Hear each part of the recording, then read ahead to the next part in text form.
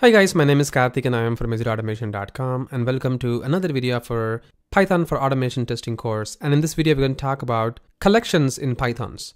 So in our last video, we discussed about variables, types, condition statements. And in this video, we're going to talk about the collections.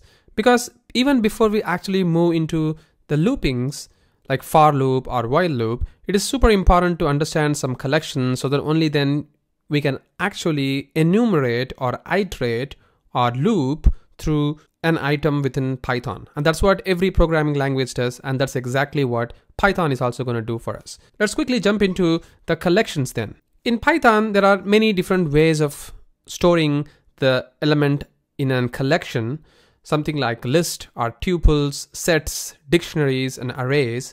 And the one which we mostly use for automation testings are like list, arrays, and dictionaries. But tuples and sets are something which we don't probably use that. But there are rare cases that we may be using it. But there are some applications or libraries that we are going to be working with or using within our automation, maybe using the sets and tuples. So it is better to have an understanding about it, but we are not going to really discuss about these sets and tuples in this particular video, but we're going to talk about the rest of the collections, something like arrays. So the arrays concept in Python is pretty much exactly the same way like how it works. For instance, if I have in automation testings, if I have something like browsers, where I'm going to create an array of browser, something like a Chrome browser, you can see that I have opened a square braces there, and then I'm just going to do Chrome and Safari and maybe Firefox, something like that. So these are the browsers which I have.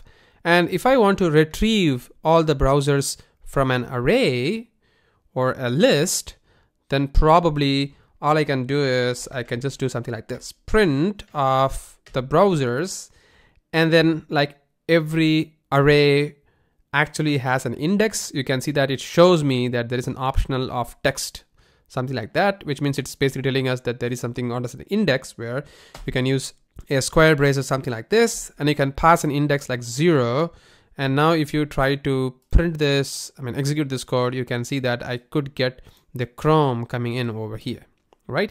And that's exactly what I can do for the other operations as well. So let me just clear this guy and let me add one more browser. I just want to show something else apart from this one, and then I can tell you what it is. So I have added IE and Opera this time. And let's say if I want to get the second index of the browser or the third index of the browser. So it's a 0 based index like 0, 1, 2, 3. So now if I execute this code, the answer is going to be IE, right? So it just works something like that. And now let's say I want to get the first 3 browsers within my browser array I have got. So I can just do something like this, like 0:3, which means I'm going to get the first browser to the third browser. So if I just execute this, you can see that I get the Chrome, Safari, and Firefox. So this is the range that I can define within the array as well. So this is one way of working with the collection, and this is something very, very interesting because most of the time we are going to work with data-driven testing in automation testing. So having a knowledge on the collections is really, really important, and that's going to be really, really helpful as well. And let's say if I want to insert a value within an array or a collection, I can just do something like this: browsers of let's say if I want to insert in the first position or in the second position, I can just do something like this. And over here, I can do something like an unknown browser, something like that. I'm just going to save it. And now if I execute this code, you can see that I get Chrome, Safari, and unknown here. So basically, it's just overriding the Firefox with unknown value there, right? So it is like kind of inserting a value forcibly on the collections, and then the existing collection is completely gone. So I know that this is not a right way of doing it. Like you cannot really override that. So you want basically to add a value on the collection. So if you want to do something like this, probably you can just do something like browsers dot, and you can see that a whole lot of method comes in, where Visual Studio Code is once again very, very intelligent to tell us that, okay, there is a method called append where you can use that as well. So let's say I want to add maybe unknown on that list instead of just overriding the value. I'm just going to save this. Let me just comment this code or maybe delete this code. And now if I try to run this, you can see that I get the Chrome, Safari, and Firefox, but I don't know what is the unknown value, whether is it really inserted or not. I know that the last item is going to be probably the unknown, but if I want to really get the value which are all saved within the collection, that's when the iteration come into picture. So basically I need to iterate through all the browsers which I have got, and then I want to print the value, and I want to see how the value is going to look like. So in order for doing that, that's when the looping comes into picture. So looping is when you actually really require to perform certain actions. So once you type a for in there, you can see there is something called as a code snippet coming in for the Python code from Visual Studio Code. Again, this is because of the Python plugin that we installed within Visual Studio Code, and the feature is coming in. So once I hit enter, you can see that brings me up a template there telling the target list in expression list pass. So which means this is the basic syntax, right? Now we got the syntax itself. So if you are pretty familiar with programming, you might have seen the exact same syntax even in Java, but just that there is no braces there to open and close, because that's what the whole language is there, right? So it's all indentation, there is no braces, as we already discussed. So the expression list in here is going to be the browsers, we already know that, and the target list, let's say we're going to call this as maybe browser.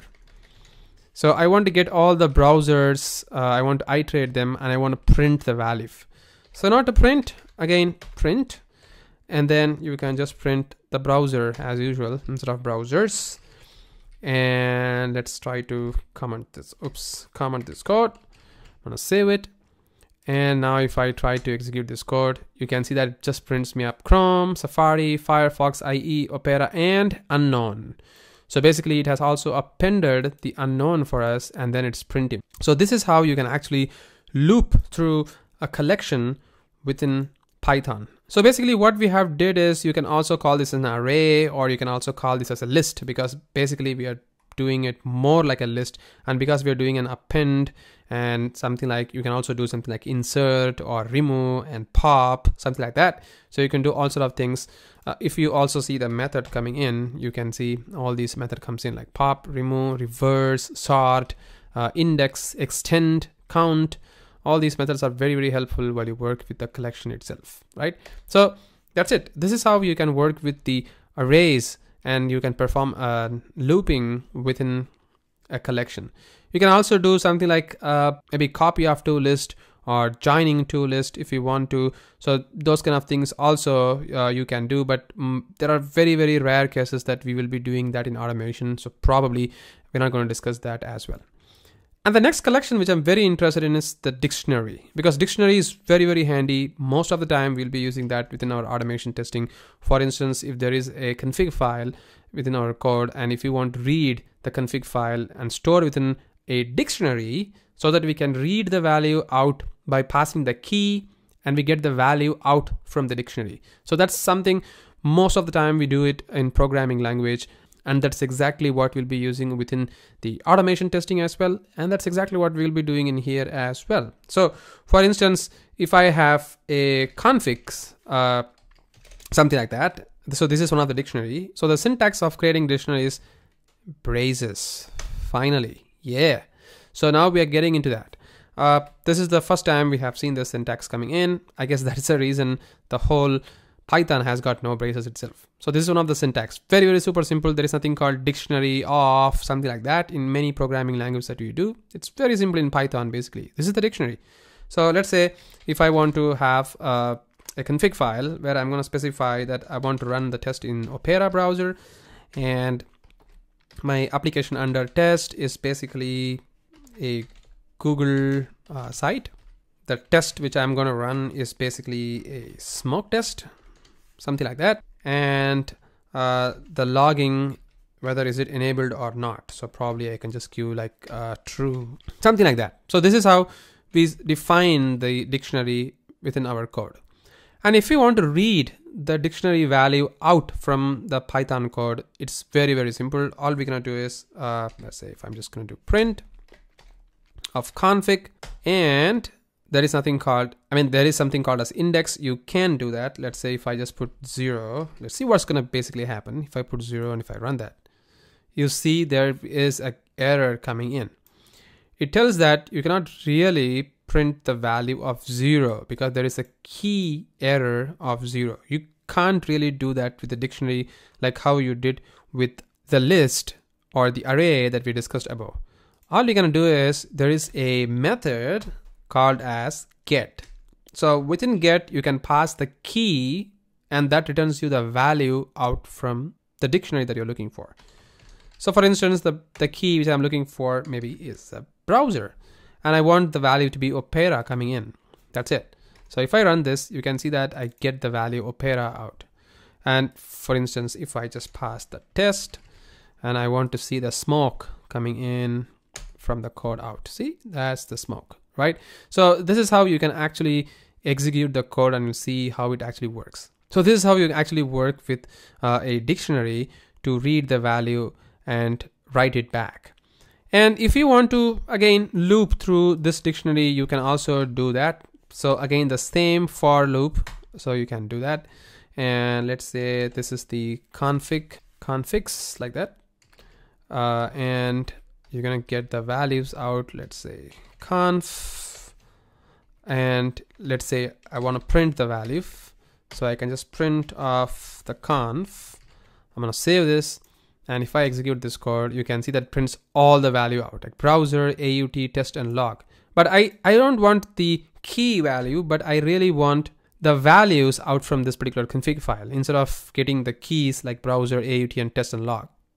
So in order for doing that, there is something called as values within the dictionary. So values is basically a method. You don't really have to pass like a values as a type, like a variable.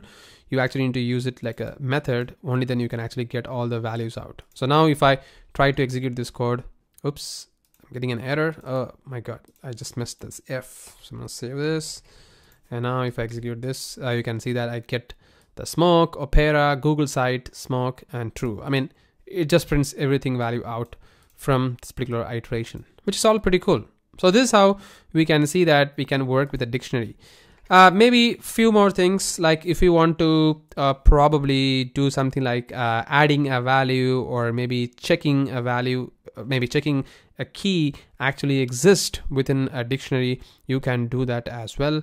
So for doing that, you can put an if condition and you can specify something like if browser in maybe configs. If it is, then just print exist, something like that. You can do that as well. You can save it, and then if I try to execute this, oops, because I left this colon, you can see that the exist comes in, right? So this is how you can see that you can check the value as well. So these are some of the easiest thing that you can do within dictionary, and these are the collections that you can work with. I mean, I've not really talked about arrays a lot, but I have really touched arrays and list together and dictionaries as a whole, but we have not talked about tuples and sets, as I told you. Yes, but these are the collections that you can work with in Python. And we also discussed about for loop this time. There is something called as while loop. Of course, while loop is pretty much exactly the same that how you work with any other programming language. I have not really touched the while loop in here, but you can just go ahead and see how it actually works. But most of the time, believe me, in automation, we may not be using while loop. We will be using most probably for loop like this, and we'll be playing around with it. And that's more than enough for now. But yes, this is the idea, right? You got the idea and how it works. But in our next video, we'll see how to work with functions, because as you can see, this code is getting very, very bigger, very, very unmaintainable. It's super important time for us to make it like a block of code so that we can work with a file that you can see over here. Meet you in our next video. Thank you.